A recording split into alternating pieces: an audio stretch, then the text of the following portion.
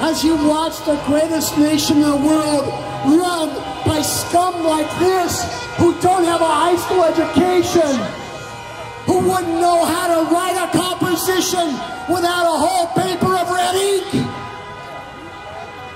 This is our future. This is your portion.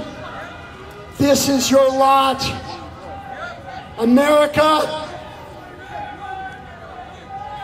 God forgive you for what you're doing to this country. And all the Tea Party activists, and all you loudmouths in the Republican Party, take a good look at this religion of peace. Look at the hate on their faces. Look at their twisted expressions.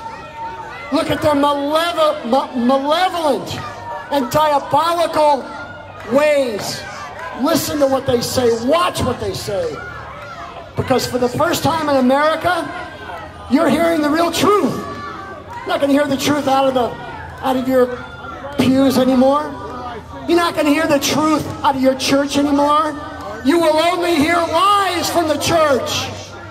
These punks, these rappers and gangbangers, these low-level ne'er-do-wells, they have the truth for you. Listen to them. You communist rabble over there will come a day. There are Americans waiting silently. You don't know who they are. There will come a day when you're going to pack your bags and leave this country at the point of a gun. That day will come right before we give up our country. I promise you, that day will come. I was told not to come here today. I was told, don't even think of getting out of your car. I was told that you scum would prevent me from exercising my First Amendment rights. I was told, go back to hell, you stinking Jew. I was told, go back to Auschwitz with your 6 million brothers, you lousy, stinking Jew. My message to you low-level scum, you miscreants, malevolent, diabolical punks. I am here, and God bless America, and the only reason I can come here today is because of what you seek to destroy. The Constitution of the United States of America. That's the only reason I could come here today. And this America is what these punks want to abandon.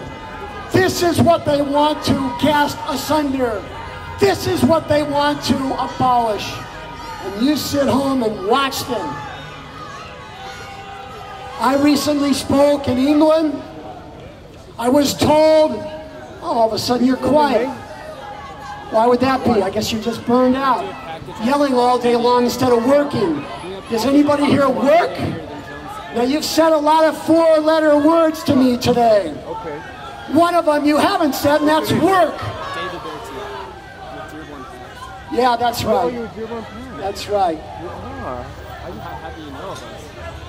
I was taken on a little tour, a tour of peace and love in London. I was taken to the no-go zones in London. And I asked my English Defense League brothers and sisters, what's a no-go zone? Oh, Rabbi, you are not up with the times. A no-go zone is where Jews and Christians cannot enter for fear of life and limb being lost.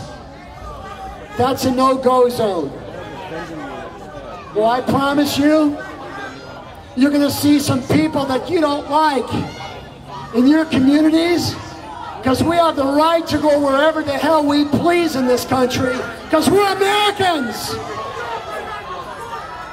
I want everybody here that believes in America and God to say now, God bless America. I'm always amazed whenever I go to speak at these unbelievably innocuous, insane, fictitious demos like this. David. I'm always amazed at the fervor and the energy and the bravado of these low-level maniacs that you see before you. And I ask myself, where are the gays, the lesbians? Where are the radical gay and lesbian groups? Where are the Christian groups? Where are the Sikhs, the Coptic Christians? Where are they? Are these the only people that care about their cause?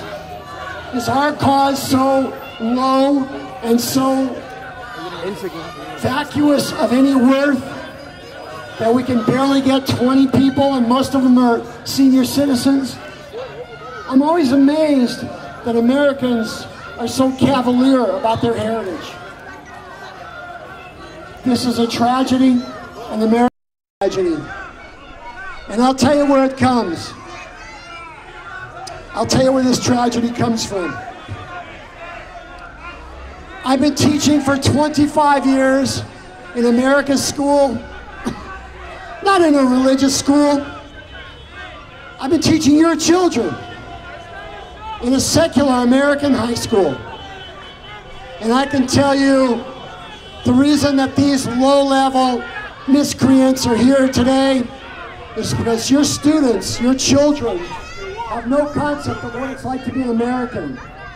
They have no concept of the value and the beauty of our Constitution.